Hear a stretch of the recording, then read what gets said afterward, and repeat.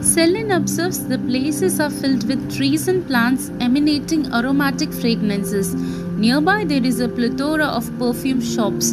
One shop grasps her attention. The board says, King's Perfume. She steps in to check the fragrances and notes down the formulations of perfume making. The fragrances are extracted from lavender, thyme, mugwort, rose, violets, moonflowers, and lilies. They use herbal blends along with aromatic flowers for a long-lasting effect of perfumes.